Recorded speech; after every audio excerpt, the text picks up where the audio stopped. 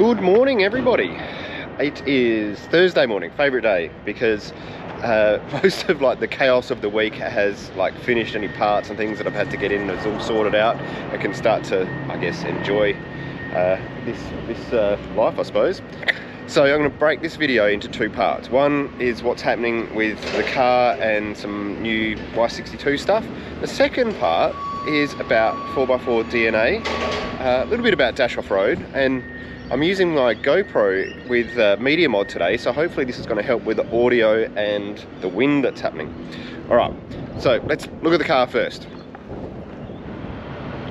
First thing to talk about here is the flares. That's been the latest mod here. So these are the extreme flares, and they do stick out a fair bit more than the slimline. If we said the slimlines were, I don't know, 12, 15 mil, these are more like 40 mil. So I know a lot of people have been seeing the pictures and want to see what it looks like from, you know, the side and everything. I quite like how it lines up with the rear bar here. This rear bar pops out a little bit compared to like the Razzler K-Mars, but I think that suits a flare very well. They are a bit extreme, and some people said they don't like the bolts, but I quite do like the bolts. Maybe you know, if I blacken them out. But that's what's happening, and to cut it around the snorkel is an absolute pain, but possible. So there's a little rubber lip that comes with it, and you can do that too. Snorkel, let's talk about that, hey? I've moved to the other side of the car because there's a bit of wind, and hopefully audio is more important than seeing the picture of the snorkel right now. But I've been pretty anti-snorkel for ever. It's a petrol, what do I need a snorkel for? But I've been noticing, because every time we take a car to the dyno now, we change the air filter just to make sure we get the best results. And every car's got dirty air filters pretty much all the time. I think that's almost like a 10,000k just change air filter, because you instantly feel a power gain and a fuel improvement too. So I'm going to start doing that a bit more often.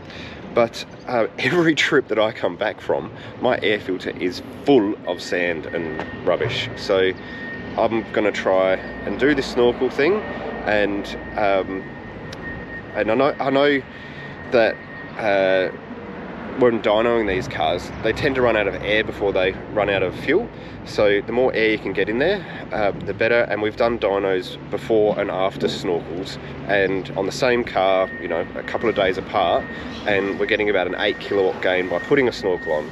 So there's a lot of things there that kind of says snorkels annoyingly are a good idea, and I hate the look of them, I must admit. I don't like any of them, but it's kind of a necessary evil, which leads into the next bit of news, and something else that I've been fighting against for years, saying it's not necessary, but it is very important and about to happen in my life. And I put a post up earlier. H is for, some people got the answer right. H is for Harrop. So see the smile? It's on order. There's actually 3 coming, but there's one coming for this car. We're a Harrop dealer now, and how it happened is we had a few cars come through 4x4DNA, and it was Charlie's big car, heavy, and it really improved it. But we also had another car, Wayne's, come through, which was a Series 4 on 33s, just stock tyres, and that's the one that really did it for me, because I took it for a drive beforehand. It was good. It actually dynoed at 220 at the rear wheels to start with, and after the blower it dynoed at 284 or something, and wow, the thing is like, it was the 2300, but at like first gear, just squeezing that throttle for the first time, and you only get this experience once. It's like the wow, like, oh my god, this is like so much power. And then you got to quickly change at about 4,500 for the trans to catch up and actually make the gear change in a second by the time it gets to 6,000. And oh my god, and the noise, the whine, the you know, sounds like you're pulling the tail of a cat or something. Some people might not like that sound, but it's like, it's addictive.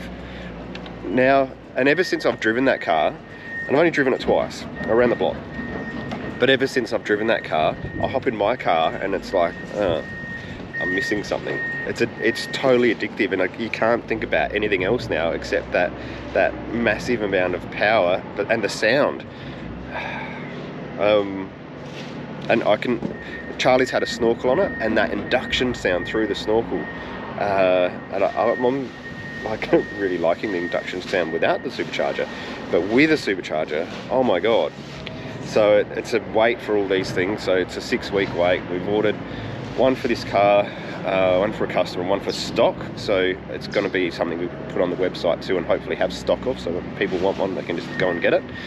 Because stock is king in 2021. If you don't have stock, you don't do business. So we're just going to, huge investment, but we're going to try and stock Arup superchargers. All right, a couple of other things, and I'll talk to you about that the 4x4 DNA stuff. So roof racks are going well. We're getting into roof rack accessories. So there's going to be Max Tracks. Can't see the screen. This is a new, looks like a Batman symbol, but this is going to be a dash Max Tracks holder if you want to put that flat on your roof. So you get 2 of them with the pins. And there'll be another sort of dash roof rack shovel holder one, so you can have it on an angle. And oh, I don't know if you saw in my car, I'm testing another type of Max Track holder too. Just give you a quick look over there. So this will be another one we're doing. But it's all happening, put it that way. Next, turn the lights on. Just opening up here in the morning before everyone else gets in and work starts. Go up to the mezzanine because I'm going to show you some stuff up here.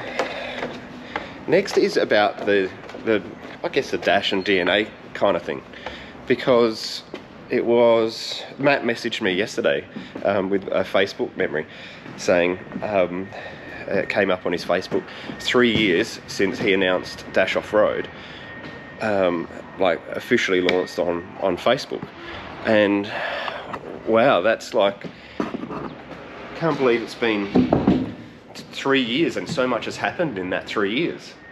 Like, so much has happened in that 3 years. It's gone from being a little tiny company that found a bar that people liked to a warehouse full of stock. We're employing people, we're trying to employ more people. We launched DNA officially in 4x4DNA, which is like a parts installation business, in March this year. Moved from Steve Allans Mechanical, we're working out of there, to Eddie here at Edinburgh. We thought this place was enormous. Turns out it's way too small for us. We've tried to rent the other units at this end, therefore can't get them. There's another building next to us we're trying to rent, can't get that one. And it's just gone berserk. And what surprised me though is, if we wind back to when we started this in, I guess we're doing bits and pieces with Steve Allen last year, and we had this guy Steve from Alice Springs, you'll know who you are, V8 mate. He booked his car in for us to do some work at Steve Allen's, but he was from Northern Territory, Alice Springs. And if you're wondering what I'm doing, so I can frame myself, I have to keep refreshing the screen. Very poor YouTubing, I know. But this guy, I was blown away. He was prepared to put his car on a truck from Alice Springs to Adelaide to get us to work on it. Mind-blowing. And then like a couple of months later, we had one from Darwin, Rob. He brought his car down, and we're thinking, I can't believe, like, I know we're passionate about Y62 Patrols, but I can't believe people would put their car on a truck, send it to us to work on, and then put it on a truck and send it back. Insane. So fast forward, getting to Eddie now, it was at the point where basically one car a month was coming from interstate somewhere, and you know, basically 1 in 4 cars really were doing 1 car a week back then. Fast forward now, we are at a point where Steve's working here probably about 50% of his time, and we've got Carl, who's our other amazing fitter, And so we're doing about 1.5 to 2 cars a week. But 1 and 2 cars now is from interstate, and I can see what's happening. This is going to tip to the point where we're going to do more interstate work than South Australian work, which again just blows my mind. People like are prepared to put their car on a truck, send it over here, we build it, and we send it back. I'm still getting my head around that, but we do give absolute care to every car that comes in. But like, we want to make sure that these cars are perfect, absolutely perfect as they roll out the door. Can't be a single flaw or fault, because that just causes warranty issues, and that's hard to do when you're interstate. So we are very meticulous about what we do with these cars. Next is managing it. Oh my god. So I should turn this board around here. There's a whole, if anyone's booked in with us, you would have spoken to Sharon. Sharon manages all the parts, and we're actually trying to hire someone else to help manage the parts because it's become more than a one-person job. And she's got an Excel spreadsheet with like every build down one column and then time across the other column, just a Gantt chart, and it's very methodical the way all the parts arrive here on time, ready for the build, to be taken out to the fitters, and off we go. And then we've got like a whiteboard up here. Where can we see it? I don't know if you can see it here. So this is for next week, for example. We've got every day, we've got every hoist, what's going on what hoist, when, because of course you need a 2-poster to do suspension, preferably a 4-poster to do, say, a rear tank or something like that. And it's a full matrix of getting the right job on the right hoist at the right time, not to block anything up and get the workflow right. So everything has to work perfectly. And if you're thinking about putting a 4-wheel drive shop together, we've got 1 2-poster and 2 4-posters. It's not enough. You need at least 2 2-posters, and you need 4-posters too. So you need, I think, 4 hoists at a minimum to start a shop. So we're going to probably put another 2-poster in the dash side, because next week is what we're calling Super 62 week. And I don't know if this is an announcement, but it's a big deal for us. Super 62 week is a test. We've been, all our overflow work we've been sending up to Steve Allans, because those guys have been working on 62s for some time now. They know the cars well. So we do accessory fitting here, mechanical up at Steve Allans Mechanical in Virginia. We're at a point where the two need to merge.